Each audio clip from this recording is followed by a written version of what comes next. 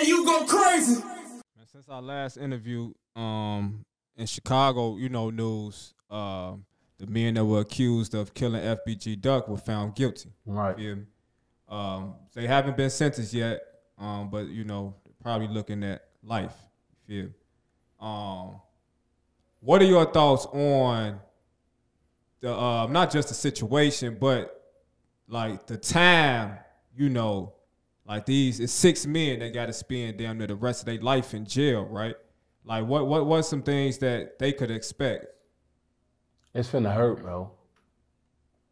It's finna hurt. I guarantee you it's finna hurt because some of them got kids, you know what I'm saying? So it's like you spending life in jail and your kids out here coming up like, and then if you got a son, now your son getting raised by other niggas who probably on dirt and probably doing other goofy shit in the streets. So the son paying attention to all of that. So he feel like that's the right way to go. You ain't out here to tell your son what to do. Yeah, you can talk to him over the phone all day. That shit don't work.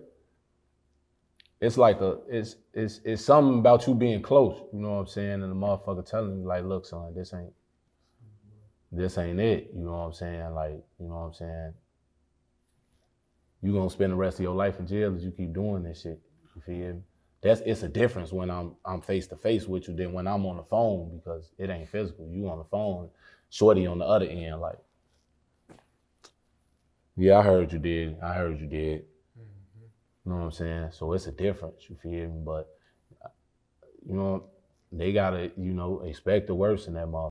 There's finna be all type of shit going on in there, bro, and they finna be hurt because for some reason, it's like when you go to jail, that's when you start to lose people.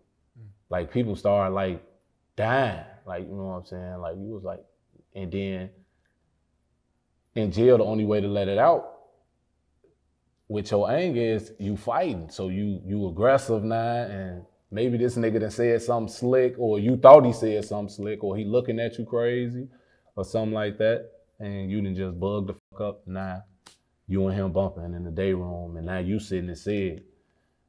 And now you sitting and said, still thinking about your people that just got killed, and you thinking about how stupid it was to fight a nigga over some goofy shit. And now you in the hole, no TV, none of that shit. You just sitting in that bitch reading books. Or your mind just is playing with you and it's turning you to a bug. Now you getting into it with the COs all day and shit, and you just tweaking. With what you know about the law from, your experience, is it any way any of those guys could possibly like win an appeal later on down the line and come home? I don't know, cause it's like the feds, how the feds be working. Like the feds sit on you for a little while, you know what I'm saying? Like the feds ain't like the state. The state, they come to get your ass the next day. Yeah, we filing charges on him. The next day they come to get you, and that's how niggas be beating them cases. You know what I'm saying? Niggas ask for a speedy trial. The states, they ain't got all their evidence ready yet. So the speedy trial come up, the judge ain't got nothing to do. Ain't got no choice but to toss the case. But with the feds, they sit on you for a couple of years. You know what I'm saying? They do some homework. They make sure they already got enough evidence that they can try to put you away for life. I think they got is it like a 99% conviction rate? So it's like, that's why they got that 99% conviction rate. So, I mean, I hope, you know what I'm saying? Because that ain't no place to be. So I hope, you know what I'm saying? But everything, like how I did, like, I ain't never believed in no God, bro. I didn't ever believe in it since I was little. I didn't care for it. It wasn't real to me. But when I got behind them bars, you feel me, and people started coming to me with that shit, you know what I'm saying? I started to read it and see like, this shit might be real. So, and then praying, you feel me? Like, I started praying and shit, like, you know what I'm saying? If this way you want me to be for 28 years, just let me know, you know what I'm saying? And I still wasn't praying as much. And then my girl just was like, babe, you gotta pray every day. You gotta pray every day. And at first I was like, man, I ain't doing that shit every day, man. That nigga heard me, you know what I'm saying? But then I started doing it every day. And then shit just started lining up. Everything started lining up, you know what I'm saying? If it was a time where I felt like, damn, I ain't even gonna make it to commissary, it was like a money order come out of the blue.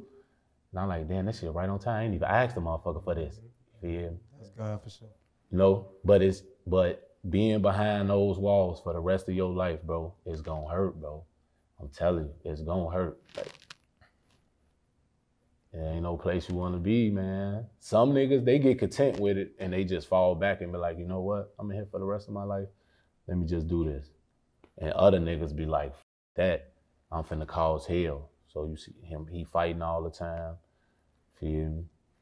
Beating up the COs. He always in SEG. All the COs know his name. Yeah, you know, woo, he's back in SEG again. Yeah, the motherfucker punched me in the face yesterday. You know, but it's gonna hurt, bro. That shit hurt. I ain't even gonna lie, to be away from your peoples like that. And then just to hear something happen to one of your family members or something, it's gonna hurt. Like, yeah. DJ, you go crazy.